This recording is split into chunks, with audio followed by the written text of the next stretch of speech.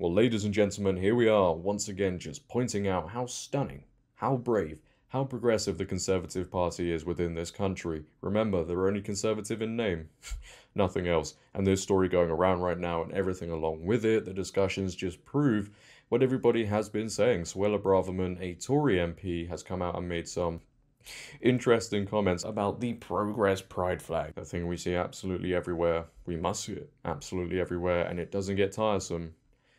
Not at all. Anyway, this hasn't gone down too well with the LGBTQ plus, squared, cubed, subtraction, division. Am I missing some things out there?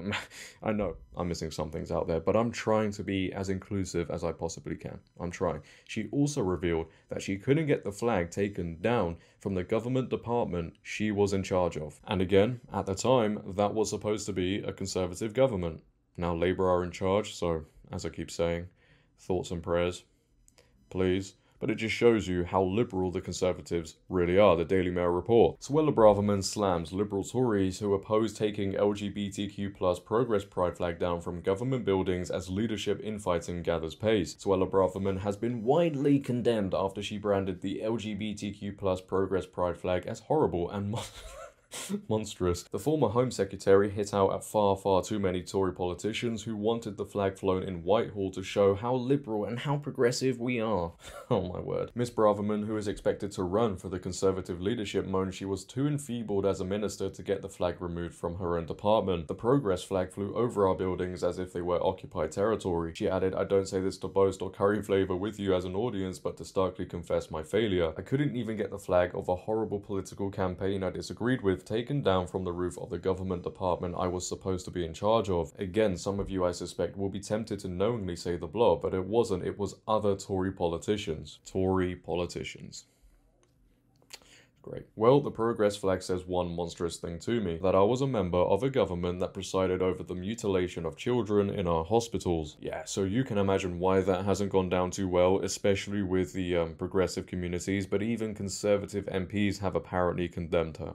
It just shows you how progressive as a nation we actually are. I don't think many people realise how insane it is, and the actions of these Tory politicians who, what it seemed like, blocked this flag from being taken down, prove that. We shouldn't be flying that flag on government buildings.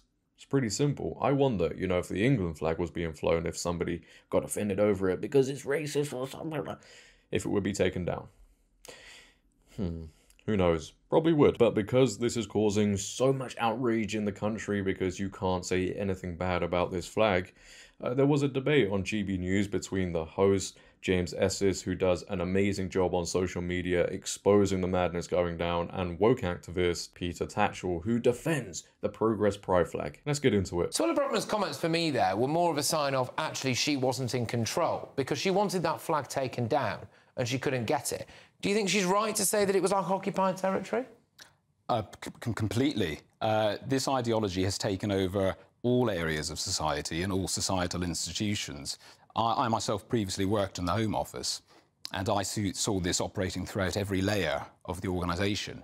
And if you're in a position where the Home Secretary herself cannot row back on some of these regressive policies or this ideological symbolism, then what hope is there for a lowly civil servant just working in a policy role? You know, and we've just seen Pride Month come and go, and I think that was probably the clearest example of the ideological well, it's not come and gone if you take a stroll down Regent Street at the moment in London, because it's still very much there. We've had D-Day during this month, and the Pride flag was up there and not the Union flag. England are in the semi-finals of the Euros. There's not a St George's Cross in sight, is there? It's all still very much the Pride stuff. Yes, I just want to interrupt there. For those of you who live outside the UK and you've never been to Regent Street around this time, this is what it looks like. Yeah, what does that look like to you? Oh, a cult has taken over. That is what is put on the highest pedestal. All of those flags. How many do you need? Peter, what is the Progress flag then? Because this is not just the rainbow flag, is it? It's the traditional rainbow flag symbolising the LGBT plus community, but it's also got additional chevrons on it to symbolise trans and bisexual people, black and ethnic minorities, and intersex people. So it's trying to be inclusive for everyone.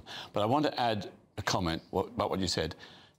LGBT people are not an ideology. We are human beings. We're part of British society. We have human rights. To celebrate our community, and indeed any community, is a good thing, a positive thing. It's not about imposing, it's about celebrating the diversity of British society. It's an ideology, though, isn't it? It's not an ideology. Well, let me finish. It is an ideology, though, isn't it, to deny basic biological gender rules. That's a theory, isn't it? That's not biological fact. Well, that's a separate issue. Well, it's not. It's got it all on that same flag, and it's hoisted above our government department. Yeah, everybody is human. Right, everybody has human rights, but when people are being indoctrinated to think they are in the wrong body, adults, children, that is an ideology, and it is a very harmful ideology. We are denying biological facts, we are affecting people's mental health, and that is what that flag represents, and we hang that up absolutely everywhere, loads of them. The LGBT plus community is very diverse. And thankfully, most people in British society today accept LGBT plus people. They don't agree with these culture wars. They believe in respecting other people and human rights. The comments made by Suella Braverman could have been made by like the National Front or the BNP years ago. Those were so outrageous comments, and she's been condemned by fellow Conservatives. Fellow Conservatives. I was going to start getting a buzzer, right, for whenever anyone brings up the when it comes out, anything any Tory says. No, I said neo. The National Front. So you disagree with that flag? You say anything bad about it, and you're, what he said, can't say it on YouTube, obviously. This is what they do to try and silence people. This is what they try and do to make sure nobody says anything bad about it. You get condemned. You get all these buzzwords thrown at you. And yeah, she was condemned by other Conservative MPs, but they are not Conservative. So I think personally we should stop calling them that from now on, because they don't deserve the name Conservative. Peter, can I say that's an absolutely abhorrent accusation to make? I'd just like to return some of the points that you made. I mean, it's ironic that this is called the Progress Pride flag when actually it is a symbol of regression. This flag is being used to justify the experimental medical transitioning of children. I mean, there's nothing more aggressive than suggesting to young boys and young girls that if they don't conform to certain sex stereotypes, that they might be trapped in the wrong body. And I've seen people from certain LGBT plus groups use this flag as a way to justify their perversions, including to children and even animals. They supposedly fall within this rainbow umbrella. To accuse Suella Braverman of being akin to a BNP member or a neo, I think is an absolute disgrace. She is concerned about the safeguarding of children, the protection of women's rights, and the protection of freedom of speech.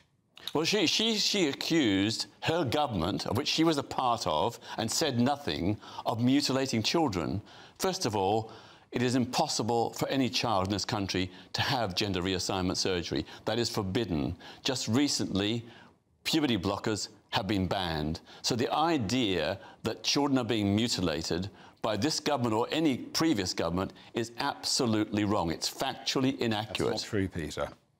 It's factually inaccurate. Peter, the definition of mutilation is severe bodily harm that has a ruinous impact on somebody's life.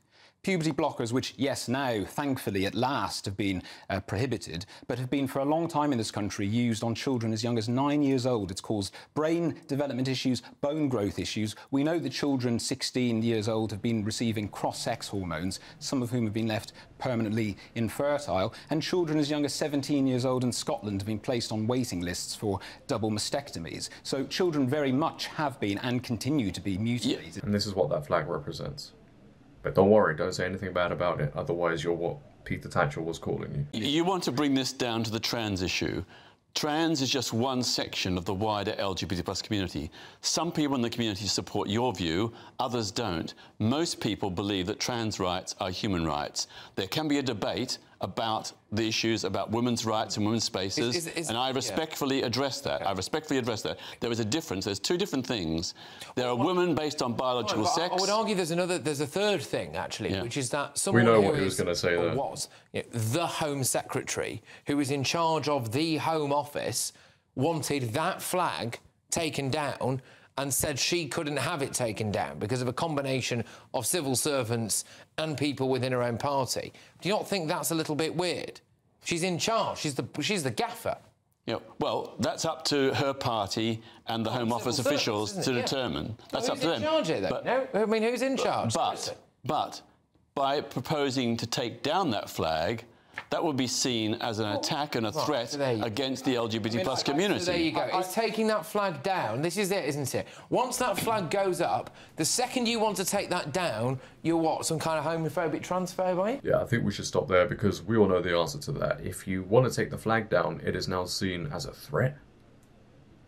So if you want the flag taken down, you're a mean and hateful person. If you disagree with the flag, you're a mean and hateful person.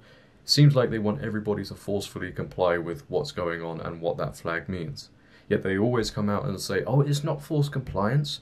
We're not trying to make people believe a certain thing. We just want to be celebrated for who we are. And you must accept... But you condemn everybody for speaking out against it. People get punished for speaking out against it. They get cancelled. They lose their jobs. Now, that doesn't sound like forced compliance. Very interesting. And Suella Braverman's situation just proves that, doesn't it? She's come out and said a few things about the flag, which this debate is obviously centered around, and loads of people are condemning her. Peter Tatchell says it would be a comment made by a... Can't say it again. It's always the same with these people. Don't step out of line. Don't say anything against the narrative. You must accept anything and everything. And if you dare say one little thing about it, regardless of what it is, oh well, everybody comes out, the woke mob come after you. But leave your thoughts down below, ladies and gentlemen. What are your thoughts on this debate? What are your thoughts on Suella Braverman's comments? Do you think she should be condemned? Do you think it was horrible? I'd like to know. If you have enjoyed, make sure to leave a like rating. If you're new, hit that subscribe button, turn on bell notifications so you never miss a video, comment on this video, share this video, follow my socials down below in the description. But until next time, it has been your boy JD. Have a great day, stay safe, and I'm out. Peace.